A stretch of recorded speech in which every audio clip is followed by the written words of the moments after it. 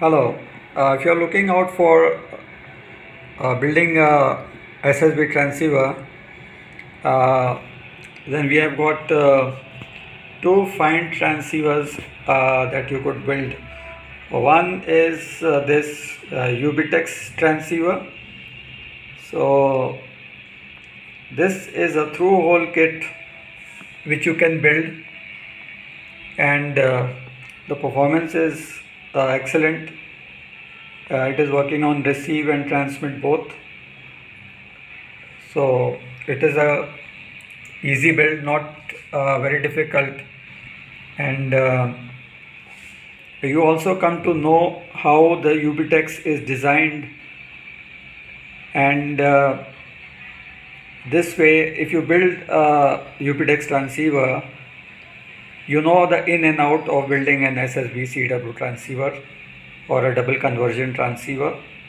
So it is not battling it out with an SMD type of transceiver. So this is fully through all components. Only a few components are SMD, which are shouldered on the rear side on the bottom of the PCB.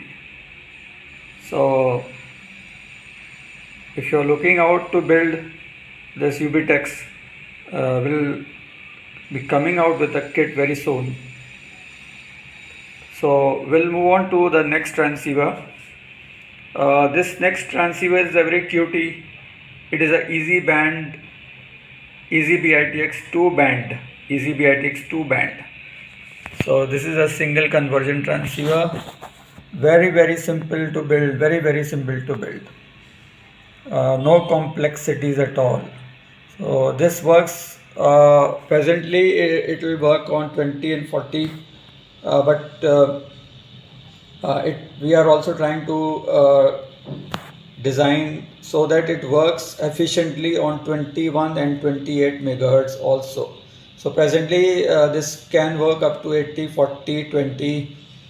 High bands the power will be less you can use, but we are trying to modify the driver stage where the IRF can give more power on 21 and 28 megahertz. So you can make this for any band. You can make it for 80, 40, you can make it for 40, 20, you can make it for 40, 28, 40, 10. So it depends on what combination you want. So any two bands, this is any two band transceiver which you can make. So I have given you the details of both the transceivers, and both the kits will be coming out very soon. So thank you very much, and I appreciate your supporting in kits during all the good and bad times. Thank you, and best of 73s.